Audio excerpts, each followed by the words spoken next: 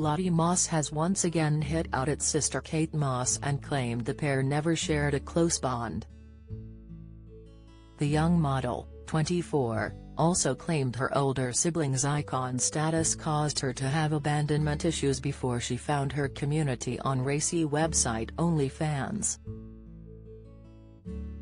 For a stage it appeared as though Lottie was ready to follow in Kate's footsteps on the worldwide catwalks, and she even signed for London-based Storm Management at just 14 years old, at the same age and by the same company her sister made her name with. However, after turn to more revealing content on the subscription-based site, Lottie believes she's finally stepping out of her sister's shadow after deciding it's no longer her dream to be like Kate. Speaking to Glamour UK, she confessed, "When I started out, I was always just Kate Moss' sister.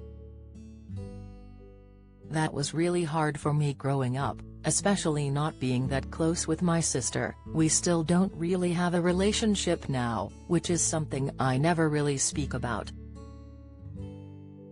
But back then, I was bombarded with people constantly asking me about my sister. I'd go to my friends' houses and there would be pictures of her on the walls, and it really triggered a lot of abandonment issues." And she added that it was extremely hard not having Kate, 48, to lean on for advice or guidance in the industry, despite the older Moss being such a success. Turning to OnlyFans, Lottie defended the site's negative reputation, insisting it's the only place she has felt empowered and safe. "I'm part of a community on OnlyFans. I love nudity. I love doing naked shoots, feeling good about myself and watching other girls feel proud of themselves, too," she said. Her words about her sister come weeks after she had criticized Kate in a lengthy post on social media.